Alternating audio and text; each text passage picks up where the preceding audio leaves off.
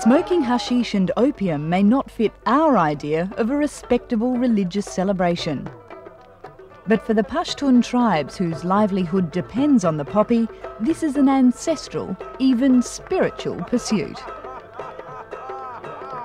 Only here could you find the reputed descendant of a saint proudly heading up a hash den.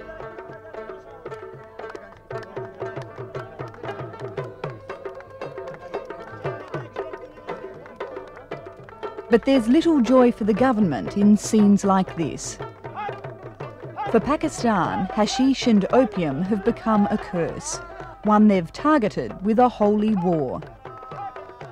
But in taking on the Pashtun, the casualties may well be high. These are the mountains and valleys of the northwestern frontier province, home to the Pashtun and the opium poppy. Enough poppy is grown here to produce 180 tonnes of opium, or 18 tonnes of pure heroin. To see how the holy war was going, we headed for the Nihag Valley, a Pashtun stronghold and the country's single largest opium growing area. Fez Mohammed is the chief of Dogram, the first village we encountered. He's also one of the community's largest and most vocal poppy farmers, who goes nowhere without his armed guards. For 30 years we've been growing poppies. Our major source of livelihood is first God, then opium. For Fez Mohammed, opium is not a drug, but a cash crop. Although he grows some wheat and onions, with an extended family of 33, he says he could not survive without opium. Half an acre of wheat, the paltry size of most land holdings here, brings in only 1,000 rupees, $33. This opium crop earns 20 times that. A few years ago, these farmers and other Pashtuns fought the government over forestry concessions. 90 people were killed. According to Fez Mohammed, that's nothing compared with what will happen if the government tries to destroy their poppy crops. The Pashtun tribes are born of the same parents, and they are ready to die in one trench because they have the same demand. You can't use force to stop our tribes from growing poppy. This is what I believe. We are very much concerned, but our first effort will be to persuade them firmly through local... Nawaz Malik coordinates the 14 agencies involved in Pakistan's anti-drug crusade. He doesn't want to fight the farmers, but says he will if he has to. If the situation demands, then I think government is determined to use force.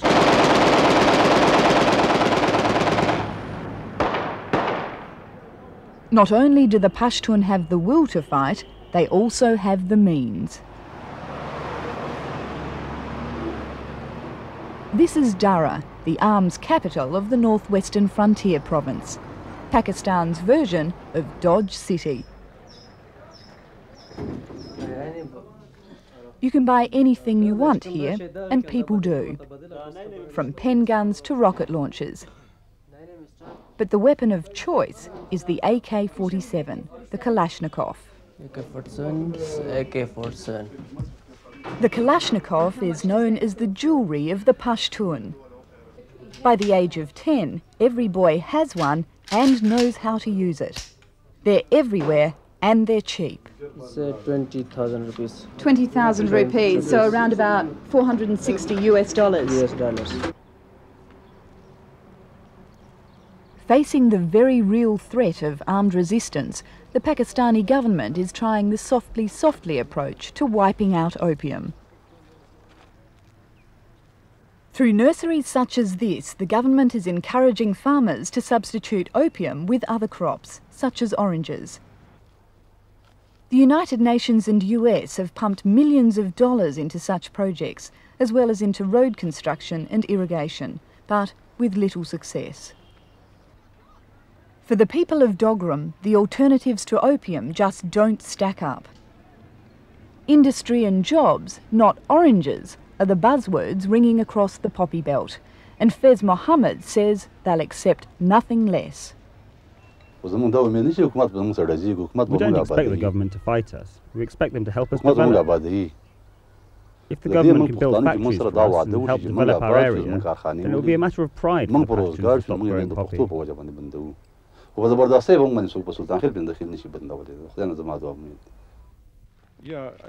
But James Magnor, the US narcotics attaché in Pakistan, says that's unrealistic given Pakistan's budget.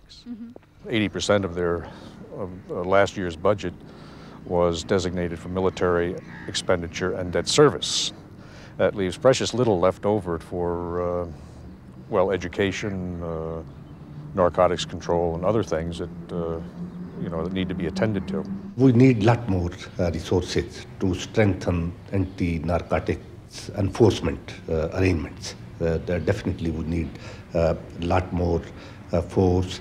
We need helicopters for them. We need high-powered vehicles for them, and weapons and communication equipment, and that will enable them to put up better fight.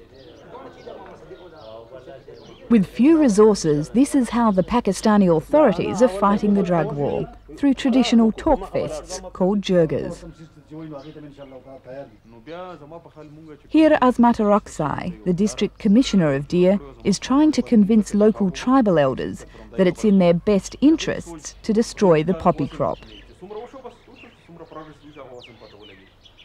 It's a carrot and stick process that can last weeks, even months. But finally today, the district commissioner has got the go-ahead he's after. We have to move together. If any changes occur, we must be prepared.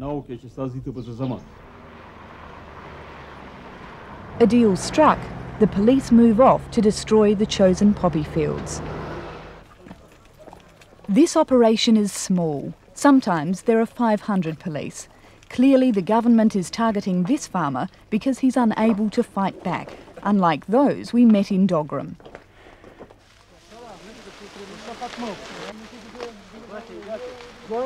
Over the past 5 years, the country's poppy crop has jumped 30% from its low of 5,500 hectares, despite the government's mix of gentle and not so gentle persuasion. Even those farmers who can't fight back don't take this destruction lying down. I say about this thing, they should compensate me for this loss because we have worked hard on this crop. The government must do something for us. If it doesn't, we'll grow 10 times more poppy next year. How difficult has it been to convince people to destroy poppy crops? In fact, this is a very pertinent question, and it's, as you saw it, you saw a glimpse of it, it's not an easy task. It's a tough job, but at this stage I don't think it can be termed as a losing battle.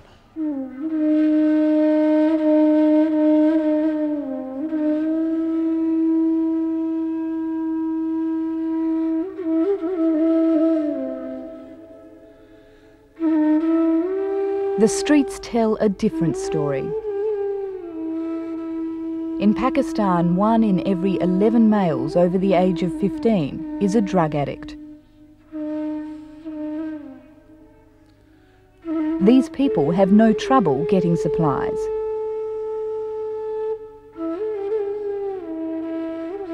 Opium from Afghanistan and places like the Nihag Valley is smuggled into the remote tribal areas of the northwestern frontier province. There, in 100 secret laboratories, it's turned into heroin. It's these labs which are the nub of Pakistan's heroin problem. They create the demand for opium poppy. But because of a century-old pact with the Pashtun, the government is having real difficulty shutting the labs down. This is Khyber Agency, the tribal area bordering Afghanistan where the bulk of Pakistan's heroin is produced. It's no secret that this is a drug haven, but there's little the authorities can do except look on. At this point, Pakistani law ends and tribal law takes over, which means that heroin can be bought and sold with relative impunity. Behind these gates, tribal elders rule, not the Pakistani government. Khyber is one of 8 districts where the Pashtun have held on to tribal law under an agreement signed with the British Raj. No Pakistani government has been game to challenge this, fearing a violent secessionist battle. We were allowed to travel a short way into Khyber Agency, but had to film secretly. Bags of hashish swung from shop awnings, and people were only too willing to tell us what was available. Hello. So how much hashish is here?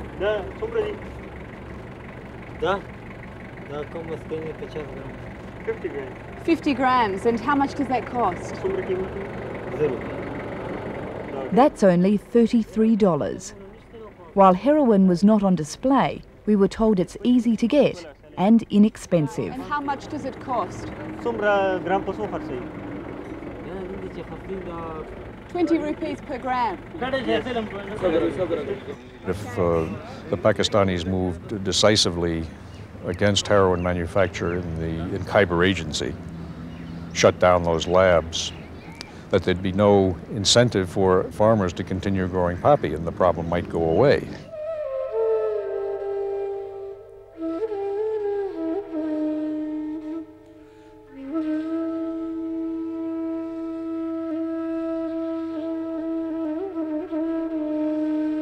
The Pakistani government has had some success in its opium war, but not much.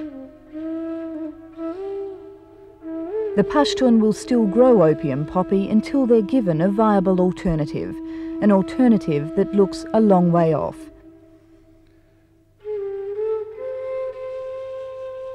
So the battle goes on.